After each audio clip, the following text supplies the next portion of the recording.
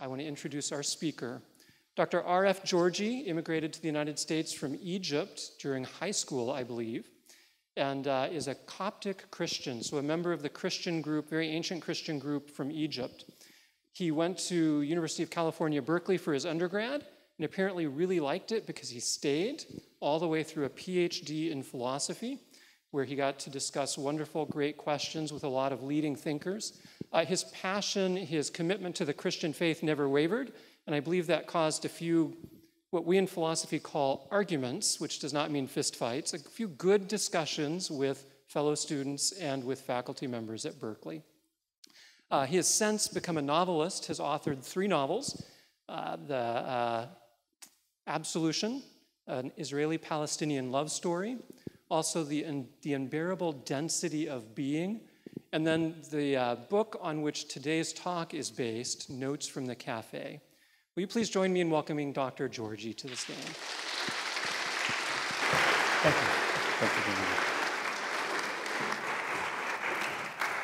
Thank you. Thank you, Dr. Loy. I have to tell you, it's truly a pleasure to be here on campus. I didn't expect this level of audience, but it's very encouraging. I recently gave a talk at Fordham University, and there were a lot of eager students to ask questions. I'm not going to give so much a lecture, but I'm going to try to have a conversation with you about the digital age that we're in. And I'm actually looking forward to listening from you. That's what I'm looking forward to, not hearing my own voice. Because I think in many ways, everyone here, a student, is probably the foremost authority on the subject that I'm going to talk about, far more than I am. I'm going to start by talking about, briefly, about Dostoevsky and his classic work, and how I got to writing my own updated version of Dostoevsky's work. And I'm also going to get into the famous, it's become famous now, the monk with a cell phone story. Wherever I go, people ask me about that, actually. Dostoevsky, Fyodor Dostoevsky, Russian novelist, in 1864, was an interesting man. He was penniless. He had a gambling problem. He was sitting on the deathbed of his wife, thinking of something to write. And what he produced was became known as Notes from the Underground. And in Notes from Underground, I don't know if any of you read it yet, it's a classic work. I read it at least a dozen times. I remember when I first read it in high school, I thought it was the most morose character I've ever witnessed in literature. You have the underground man, the character, who's lashing out at the modernity of the 19th century. And he didn't seem to like science, he didn't like technology, he didn't like anything. And I read the book again at Berkeley. And I was, at the time, I was pre-med. I embraced science. I'm applying to medical school. And as I read it, I found there might be something here. And I started to take it more seriously. Then I read it again in grad school. And it always stayed with me. Until a few years ago, something happened. 2 events happened that made me write an updated version of Notes from the Underground. One was the monk story. My wife, Rose, who's in the audience, we're religious, of course. The Copts, by the way, are the Christian minority in Egypt, the oldest Christian group in the Middle East. And the Copts were the ones, or the group, that introduced monasticism to the world. Okay? And believe it or not, there is a monastery right outside of Barstow, California, with a church. And my wife one day said, why don't we take the kids, and I want to go to the church and the monastery. Oh, okay, fine. We left at 6 in the morning or something. We got to the monastery. It was packed with cars. So I told my wife, I'll let you out here with the kids, and I'll go find a parking space somewhere. So I do that, I park, and I'm walking towards the church. I must have been just a few yards away from the entrance of the church. And there was, looked like a young man, black beard, black robe, and he's walking ahead of me towards the church entrance. And the image I'm going to describe to you and what I witnessed, I want you to pay attention to, because I'm sure many of you may have a comment or two about the monk. Okay? I could be wrong about my own conclusions, right? But what I witnessed was he's walking towards the church, and then I heard a ringing sound. Okay, that's odd. So he reaches into his robe pocket, and he says, "Yeah, what is it?" Notice the language, the irreverence of the language itself. It's as if at the time it was struck me, are you a monk walking into church, or are you entering a board meeting and you're busy? But the language, again, he says, "Yeah, what is it?" And I noticed that, and he hangs up fairly quickly, "I'm busy," and he takes off his shoes or slippers, and he walks into the church. And then I started to think, see, if you understand something about the history of monasticism, the purpose of monastic life as introduced by Saint Anthony in Egypt around the 3rd century AD was to leave the materiality of this world behind in order to establish a vertical axis connecting sacred and profane, right? That was the fundamental purpose. It didn't actually start off as being groups of monks. Monasticism started as individuals leaving the world behind. And then over time it became groups lived together. And the question then I've had ever since that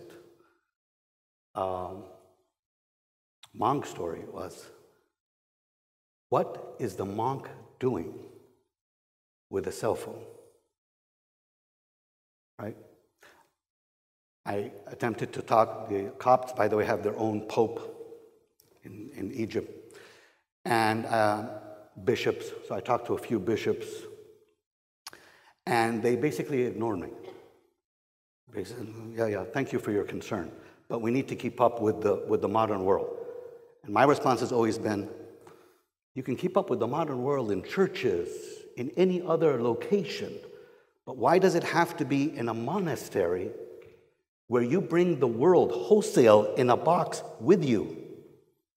But they didn't listen. Just about a month or two ago, you'll find this story absolutely extraordinary. In probably hundreds of years, who knows, there was a murder in one of the monasteries in Egypt. One of the monks killed an elder monk. Who knows what the reason was? And all of a sudden, the conversation then shifts. Why were there smartphones now, right? Why were there smartphones? And why did they have all of the computer-connected internet, Facebook, social media, everything at their disposal? And the monk who pled guilty to murder simply said, it was too easy. I had some issues with this elder monk, but I figured out how to kill him online. Interesting story, and it was sensation and so on. So this is the monk, and I think, for me, I think this captures something about the age that we're living in. Right? People often ask me, are you anti-science, anti-technology? Heavens no. I mean, here's my smartphone. It'll probably go off at 11:18. I am not, right? Are you a neo-Luddite? Right? Neo-Luddites are people who are anti-technology. Okay? No, I am not. I think there are many wonderful things about technology and about science and what it affords us. But ask yourself, when was the last time in the media, in literature, right, current literature, have you read something that is critical of the digital revolution that is currently underway versus a celebration of it? I listen to NPR all the time, right? And there are many programs about the latest apps, about the wonderful things, which is great, which is fine. Technology does a lot of wonderful things for us. But there's always there's also a time when we have to reflect upon this age that we're living in. Let me read a quote from the book that some of my former students would tell me it's all over the internet. I didn't know that, but anyway. Information paints no picture, sings no song, and writes no poem. I'm often asked, what did you mean by that? And I'd be a liar if I told you I knew exactly what I meant by it. I had an idea of what I wanted to convey. Part of it is this, is that information itself, knowledge cannot be based on.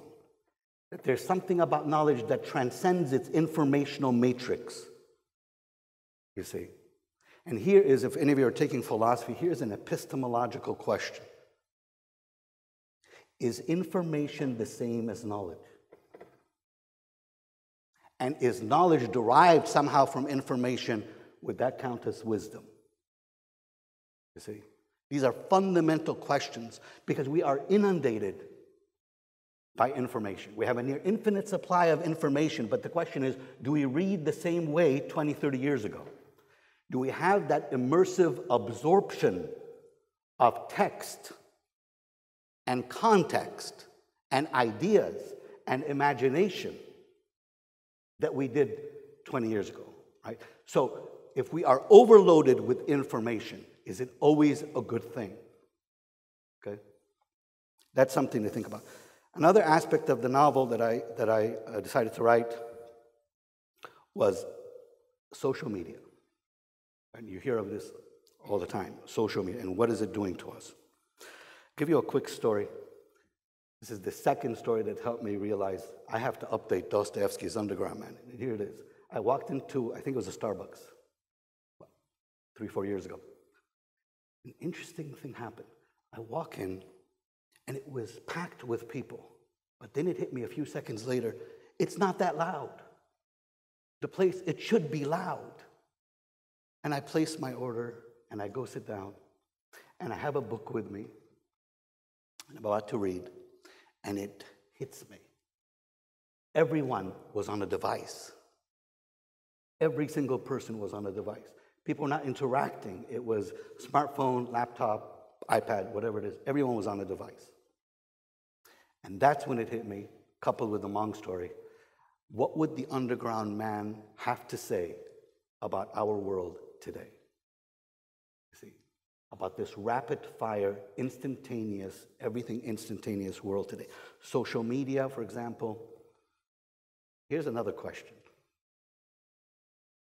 To what degree do you think, as a society, as a civilization, can we have a rich conversation about the world and our place in it, political, social, moral, whatever dimension, the conversation you want it to be, can we have that over Twitter? Can we have that kind of conversation over Facebook? You see? Can you even have it over texting? Right? I mean, I have 3 children, they finished college, but nobody calls me anymore. They don't call. They're texting. Right? They know I was coming here earlier today, about a half hour before I came. One of my daughters was in Los Angeles. Good luck with your lecture today. Text. Okay, thank you. Thank you very much. And so, is social media all bad? No. No, I can't say that at all. There are a lot of, again, positive aspects of it. But what about the negative aspects? What is it doing to us, right? And the fundamental question now is, what does it mean to be human in the age of fleeting images, ephemeral ideas, and instantaneous affirmations? To what degree does social media reduce us? Instagram comes to mind, right? Reduce us to narcissists. And do we want to admit it or not? We all want to have this constant affirmations and reaffirmations about who we are based on sometimes trivial things we put online, right? And they say, look at me now. Look, I just woke up this morning. Here I am, right? the inane and the mundane become elevated to something beyond what they are. Inane and mundane and trivial, right? I'm going to read you something. Any of you hear of Neil Postman? Neil Postman was the late literary critic out of NYU. One of his most famous works was Amusing Ourselves to Death. And Neil Postman framed the television age, right? He died in 2003 at the cusp of the, right? But he framed the visual age, that he called it, right, in terms of George Orwell versus Aldous Huxley, right? Orwell argued that the future, in 1984, right, his novel, that the future will be dark and bleak, totalitarian, controlled, right? You can think for yourself, so on. Huxley argued something a little bit different. Huxley argued that in the future, we will be distracted from everything that is important, okay? And I just want to read you, and you could sort of, in your mind, think, well, what happened? What panned out? Is it Orwell or was it Huxley? This is from Postman. What Orwell feared were those who would ban books. What Huxley feared was that there would be no reason to ban books, for there would be no one who wanted to read one. Orwell feared those who would deprive us of information. Huxley feared those who would give us so much that we would be reduced to passivity and egoism. Orwell feared that the truth would be concealed from us. Huxley feared the truth would be drowned in a sea of irrelevance. Orwell feared we would become a captive culture. Huxley feared we would become a trivial culture. You take your pick, or maybe it's a combination of the two. I tend to think that Huxley's prediction came true, that we are becoming constantly distracted. A few months ago, I was asked, someone asked me if I could help him with calculus. I love math just as a hobby, you could say, but he wanted help with calculus. And he was very grateful. Yes, please help me. And I used some philosophy to explain a few concepts in calculus. And I couldn't get through 10 minutes with him. 10 minutes. I mean, his phone, and he was very, oh, I'm so sorry. But every few seconds, there was some vibration. There was something to distract him. I said, is it possible to turn it off? And he looked horrified at me. What? No, but it's fine. Just ignore it. He asked me to just, but I'm trying to have you focus on a concept here, okay? Something else about social media to think about is the concept of echo chambers. I'm not sure if any of you heard it framed this way, but echo chambers is simply that many of us tend to go online for viewpoints and perspectives that reinforce our preconceived notions about the world. These preconceived notions could be grand political paradigms about our understanding of the world, or social, or religious, or whatever they might be. But you don't get challenged.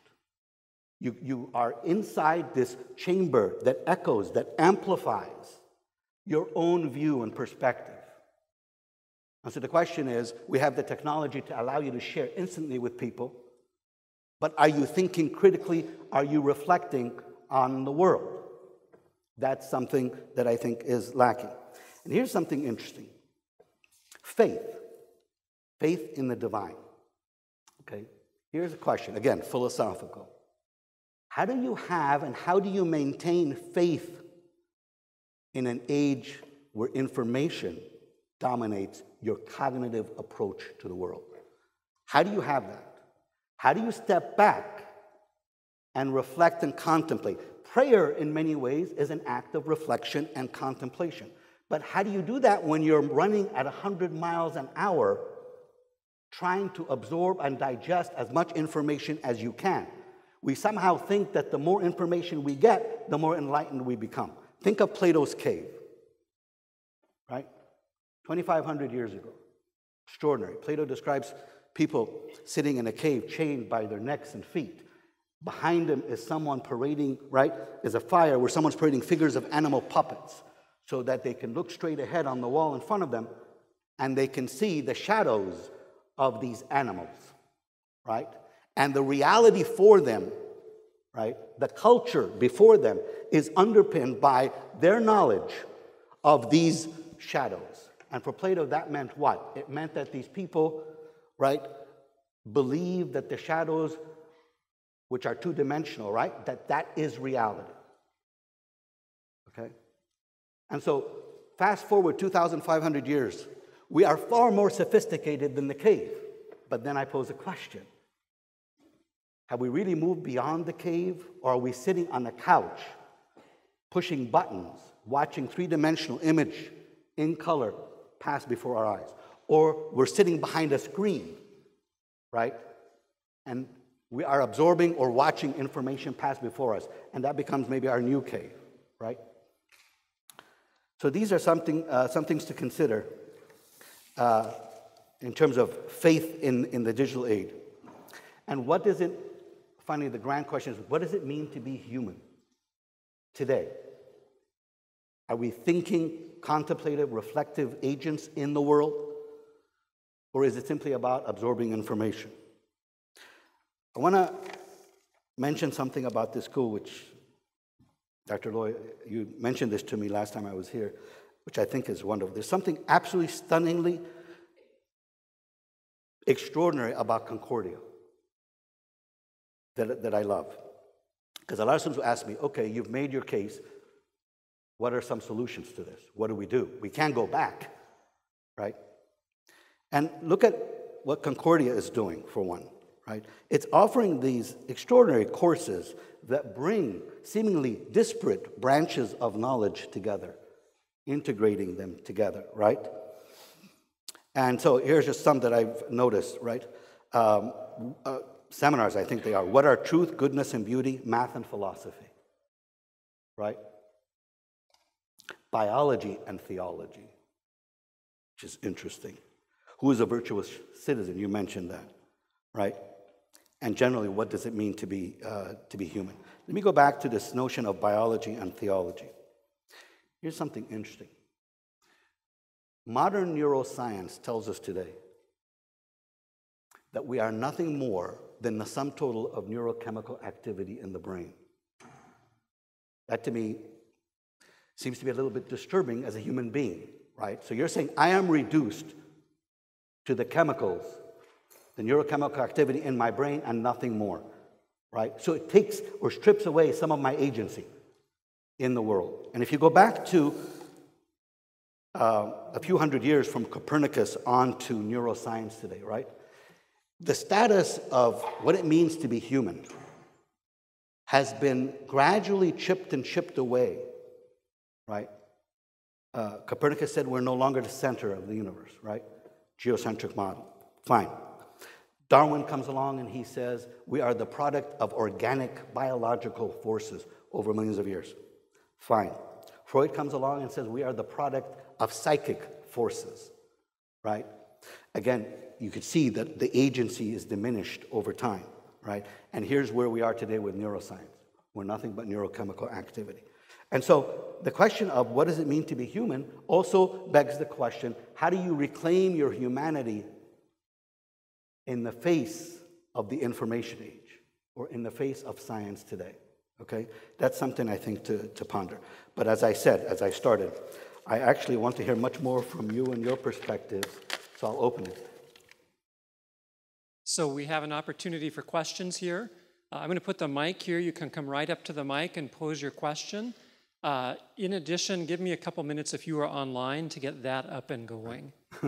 And remember, students have to ask the first question, and I'm not afraid of waiting. I'm interested more on the monk story. Hi. So I was just curious. I'm actually in like a psych class right now, and how you were talking about we're reduced to like chemicals. Yeah. My question is like that. It kind of excites me actually because it's like the power of what they can do. Yeah. Why is that a bad thing to you? Oh, I don't think it's a bad thing. I think that there are a lot of positive things, but you have to grant this idea that the more we can explain or reduce us to chemical properties, right? I'll pose this question back at you. Where's the agency? Well, you could say, well, the agency is in the chemicals, right? And you might argue that that's fine, that's a wonderful thing, okay? But to me, the concept of agency seems to have always been, can it go beyond our chemical makeup, our component parts, right? Is there something about us that transcends our component parts? If it is simply reduced to chemicals, if we are reduced to chemicals, we can manipulate these chemicals in our brain, right? Medication, drugs, so on. But we can genetically re-engineer them maybe, right? So to what degree, if we allow that line of thinking and that capability, right, to what degree do we preserve or maintain our sense of humanity? Or is our sense of humanity only a function of the time period we're living in? You see what I'm getting at? It's a more of a philosophical observation of the psychology, right? I think you had to follow up. What? I think you had to follow up, maybe?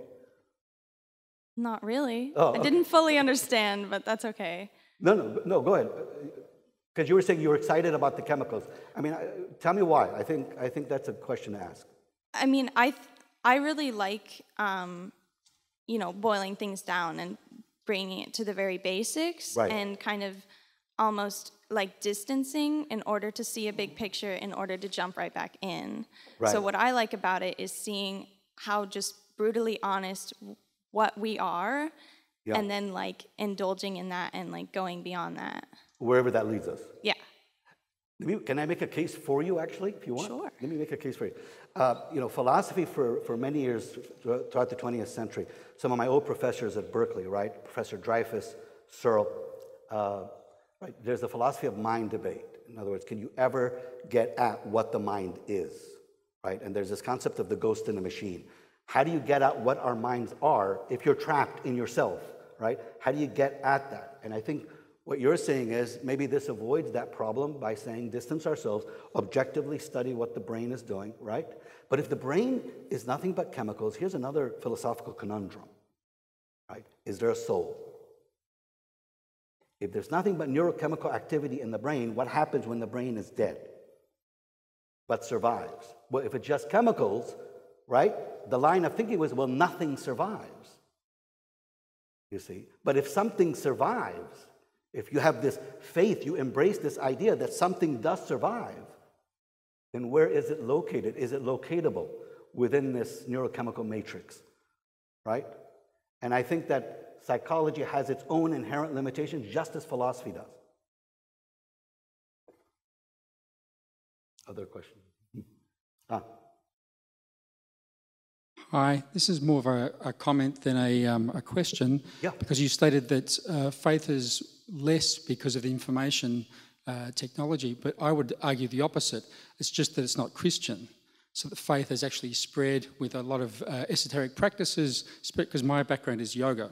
And so you only have to look in Southern California, the spread of yoga, that faith has actually spread, but it's changed. And that it's the church which is struggling with the change.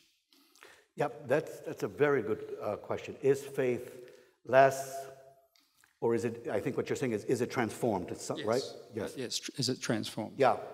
I'm not sure, I mean, it could be. You might be very well correct. It could be being transformed. I have a Muslim friend who's religious, and from Egypt, right? The majority religion in Egypt is Islam. And he, is required to pray 5 times a day. But then, we had this conversation, and where he laments and complains, how do I just take time off, disconnect to pray? You see what I mean? And so I think the intrusion, what I'm talking about, there's this constant, right, intrusion into our lives in terms of technology, distractions, okay?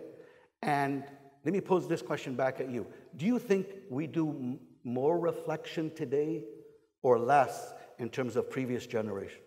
As I'm your generation, I'd say less, definitely, because I've experienced both. I've experienced now and 20 years ago. But is it reflection important to faith, you think? Oh, it's totally very, very important. But then the way I see, because I see what's happening at the moment is just a process of change. So we're in the midst of the change rather than the outcome. I absolutely agree with you. This, I don't know the answer. What do you suspect, everybody here probably has their own answer, what do you suspect this process of change is going to lead towards? What do you think? Well, it's obviously something new, Yeah. And with technology, you normally have to. It's like anything, you have the crash and burn. So Right. you use it until something happens, you get sick, and then you reflect, and then change. But because most people won't change, they have to have some sort of crash or uncomfortable circumstance to change. Right. So, and that hasn't really developed yet with the use of technology. Yeah, yeah. No, I absolutely agree. I think part of me hopes, you know what part of me hopes? Part of me hopes that, because part of me loves technology, that technology would sort of take a back seat. We know it's there. We know it's sophisticated. We're not enamored with it anymore in terms of our fancy gadgets, right? We've gone through that phase, okay? And then that creative impulse that we have to engage ideas emerges better and stronger than at any other period in history, right? And I think there's a potential to do that this kind of convergence, right? We spend time, it's like, Googling something constantly, or Wikipedia, or we're gathering all of this information. We cannot possibly absorb a fraction of it, right? I had a student of mine many, many years ago. He teaches now at Cal State Fullerton. And one of the things he told me was, I don't have your knowledge base. I said, what knowledge base? You need to learn to teach your students how to think and then supplement, right? As you get older and as you read more, you're going to supplement your knowledge, okay? We need more critical thinking, more reflection, and I think this is one of the things I love about what Concordia is doing with the classes they have, okay, is that they integrate knowledge and ideas. And in that sense, if this is a change that you're talking about, I think it's a wonderful change, hopefully, and I absolutely embrace it. But if we continue on a path of less reflection, less contemplation, I don't have time for this, right? I mean, you are students. Ask yourself this. How easy is it for you, if you have a writing assignment to do, right, to find cursory information on it online, slap it together any way that you could? There, I did it. To what degree do you engage seriously on the topic itself? Okay. Sorry, and the other comment I'd add to that was to care, because I'm from Australia where 96% of people vote, okay? And you have a different society because people actually, we actually get fined if you don't vote, but the outcome is you have a society that has a lot more caring in it because people actually have to choose. Oh, thank you. I love the way you framed that. But you know what's interesting? I was in my country in Egypt not long ago, a few months ago, and it seemed everybody in Egypt had a phone glued to themselves. They were just walking in the street, watch where you're going, right? I'm walking in the street and everybody had a cell phone with them, and it's constant use, okay? And I think that what I'm talking about is not so much trapped by culture, but it has spread, it is a global phenomenon. That's why I use the term age. It is the age that we're living in.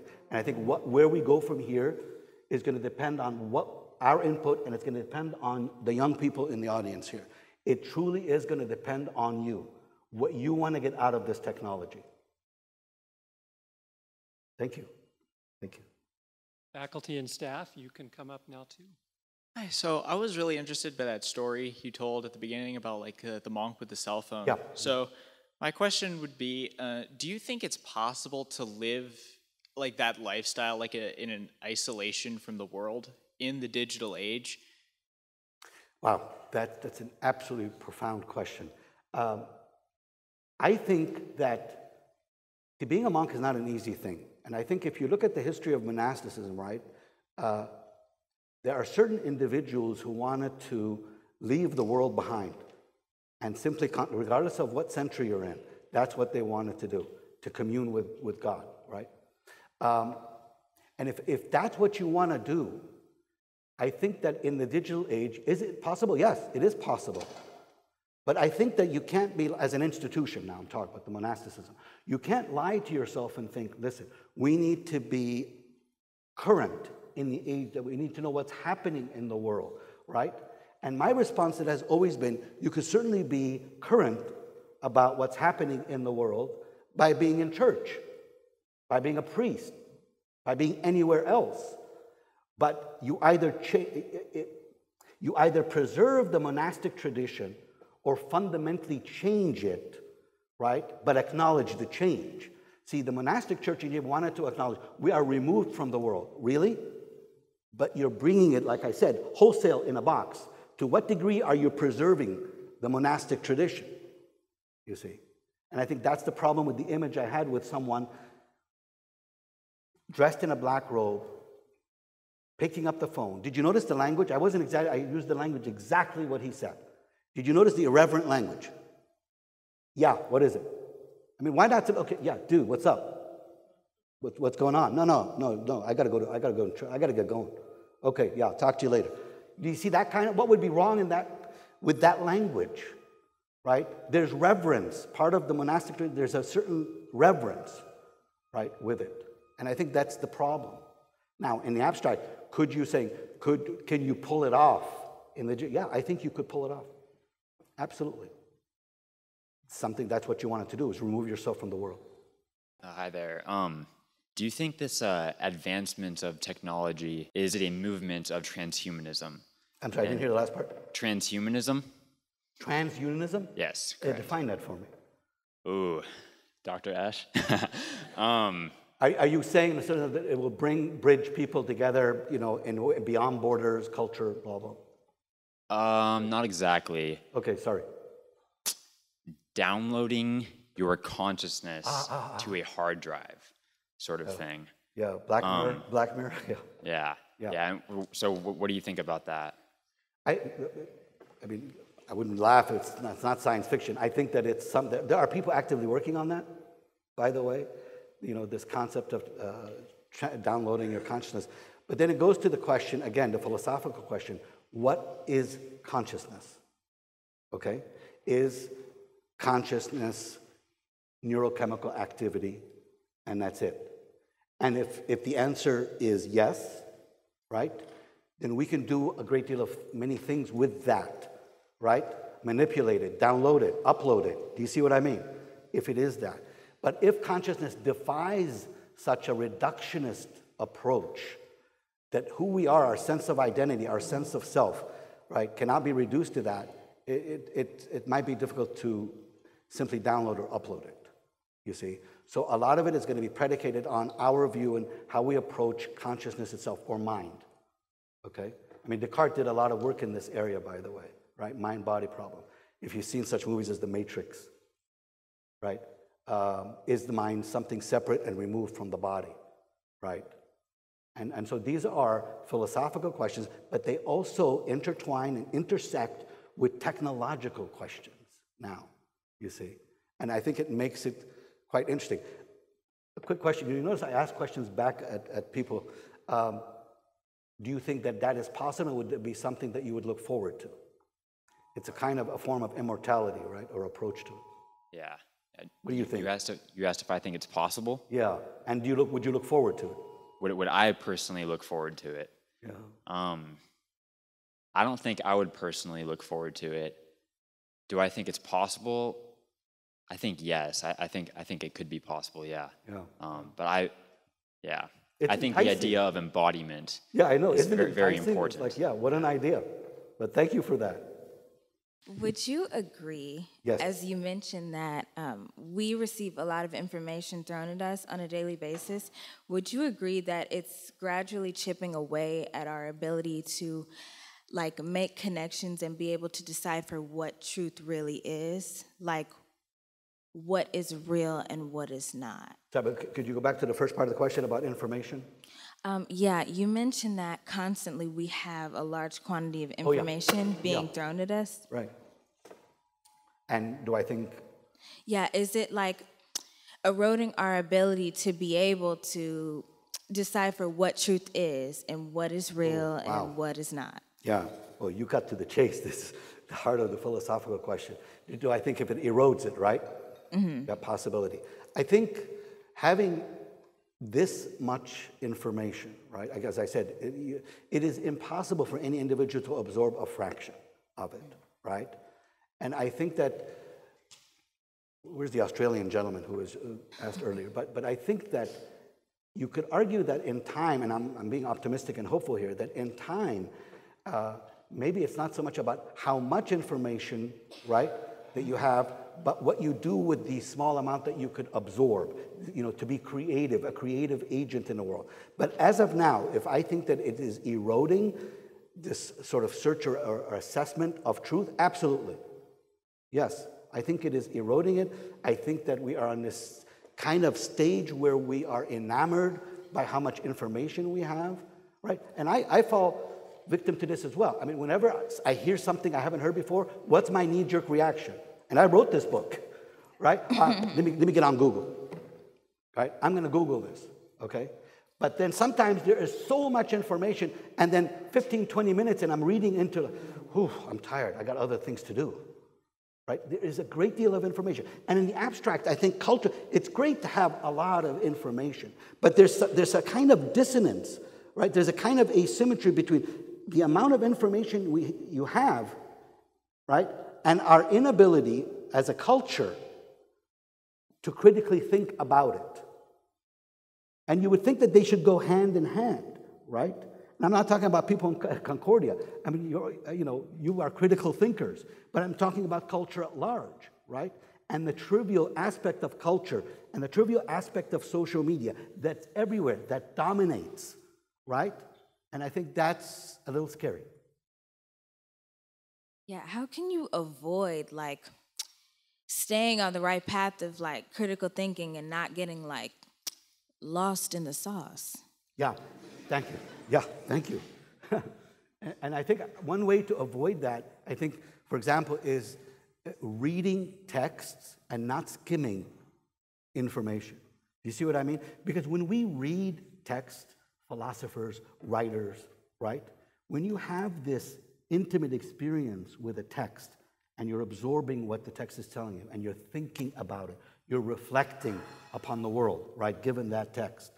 We need to do much more of that. And people ask me, do you prefer the physical or could you read online? Okay, well, I mean, I don't think that for me that's a huge deal. I'm of a different generation. Obviously, I like to hold and feel the book. But it doesn't matter if you even read it, right, online or you read it on an iPad or whatever, as long as you are reading and absorbing, not skimming for information. See, that's the problem. And I think having rich conversations, but what do? We resort, doesn't Twitter make our life easier in terms of you're going to lash out at someone and is it 280 characters now?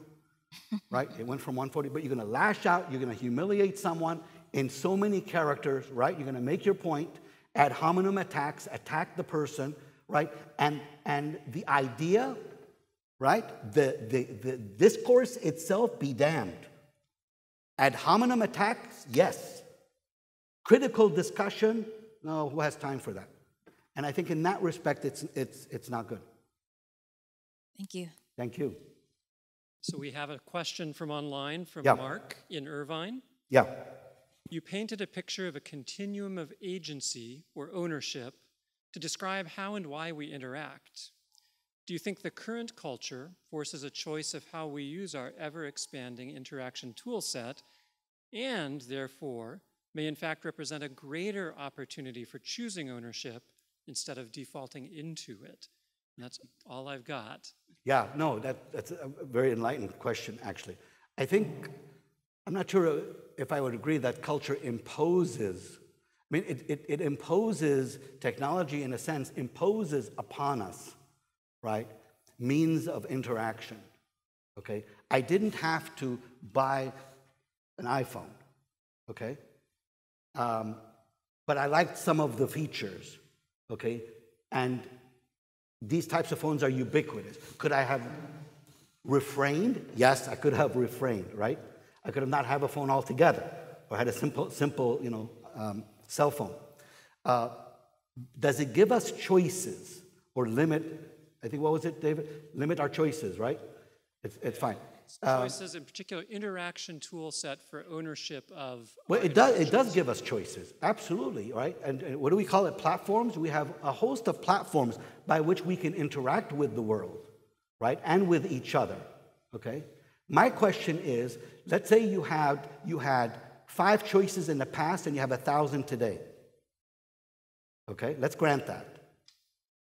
On the surface, that seems to be a wonderful thing, but then my philosophical question is, what is the quality of that interaction? I remember growing up in Egypt.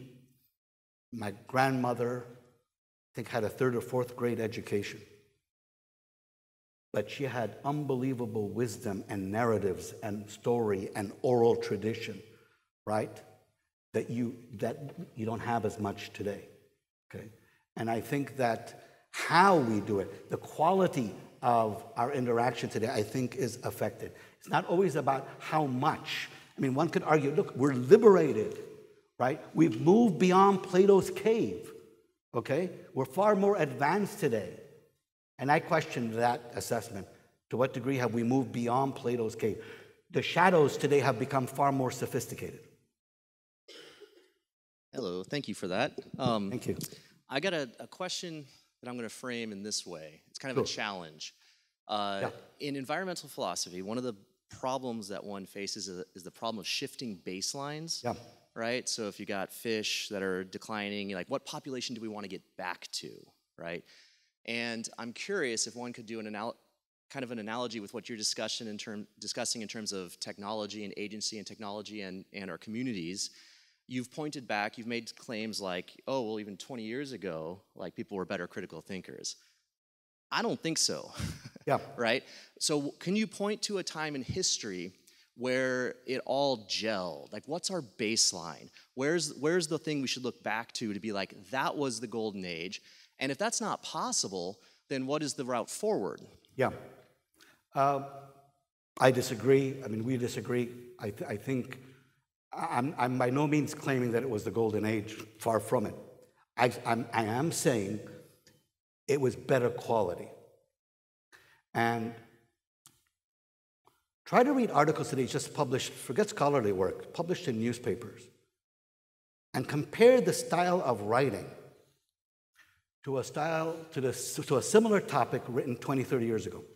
I've done that. I've done this comparison. I thought it was in my imagination, right?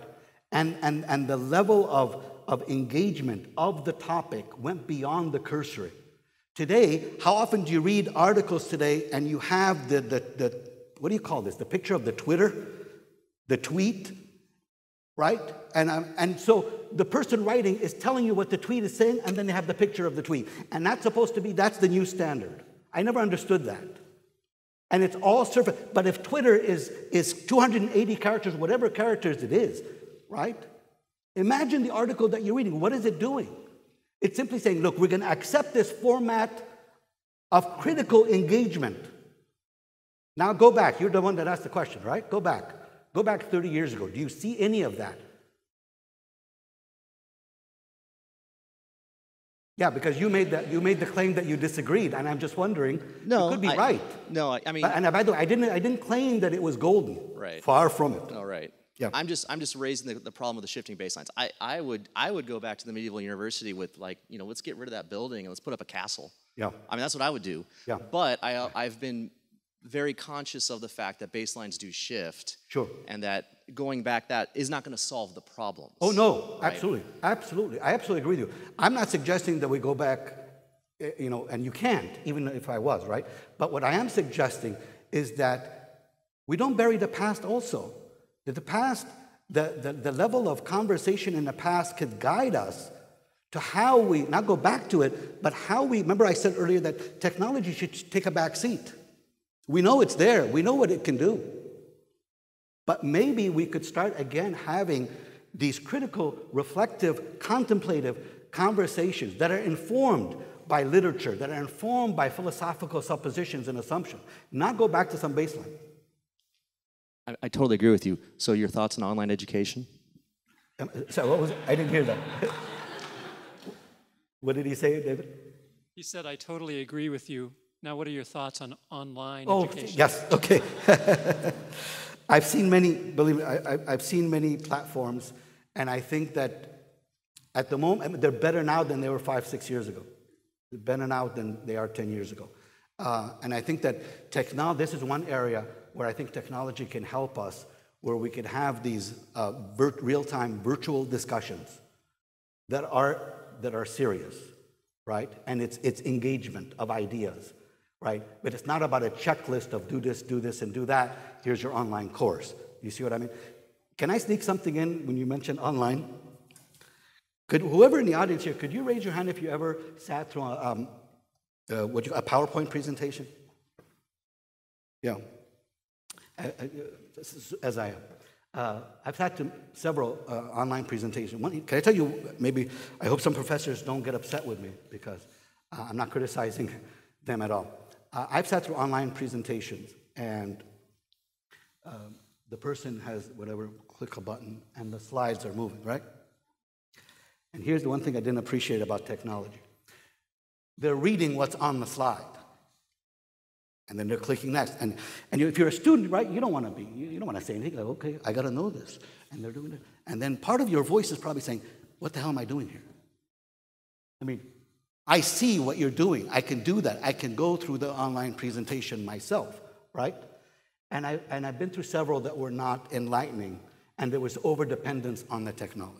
Yes, it would be wonderful if you have a slide, but you add a great deal of meat and substance to the slide is simply summarizing, right? Please join me in thanking Dr. Georgy. Thank you. Thank